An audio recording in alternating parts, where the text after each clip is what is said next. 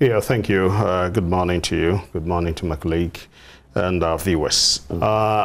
As we get these reportages, it doesn't send a good signals to all of us. And as a government, it's our duty to be up and doing as far as combating crimes and security issues are concerned. And what you just said, if it is reported today, because of social media, any little this thing, goes viral. And in the international circles, especially at a time where we are pushing for foreign direct investments and others international. It puts a dent on our image, doesn't it? Yes, and so when people begin to see that an international journalist was murdered here, it sends the wrong signal. And then again, this Fulani issue, if people begin to see that a lot of people are having arms unregistered, okay, and possessing them and moving about freely, especially when they also know that such people are mostly involved in criminal conducts, armed robbery on our highways and co. It also sends the wrong signal. So the police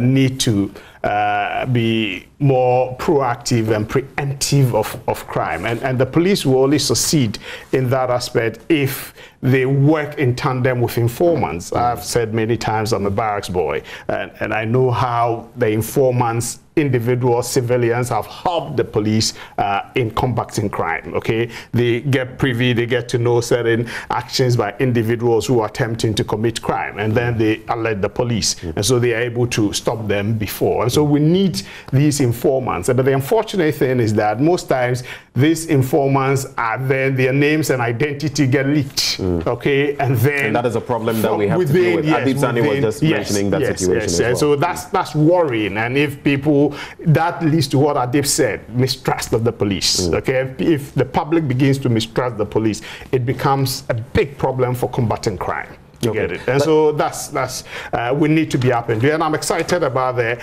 steps taken by the IGP so far.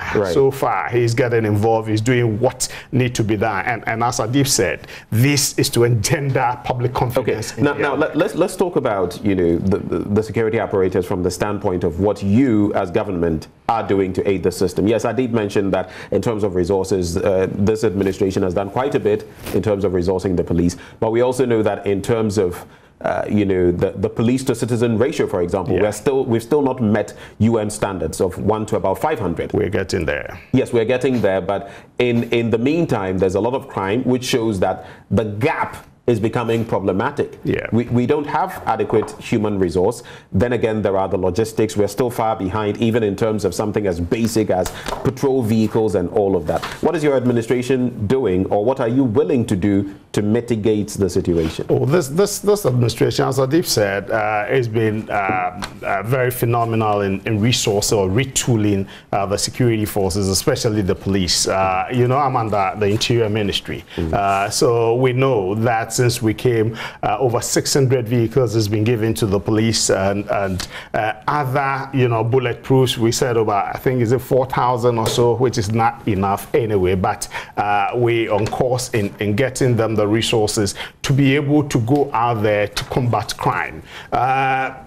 That aside, as we speak, you spoke about the UN standard 1:500, and we are around 1:750 or 775. 1:800, the last time I checked. The last I checked is 1:775. Okay, that's from the report of the that's still very close to 800. Yes, close to 800.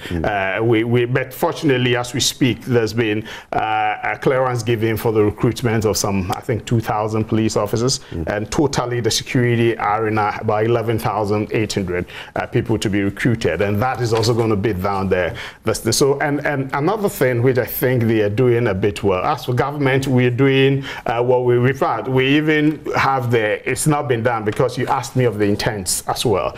Getting helis for the police force. You get it. Waiting for helis for the police force is a good thing that we need to. When you say helis, just to break it down, are you talking of helicopters? Yes, helicopters. Sorry, helicopters. Yes.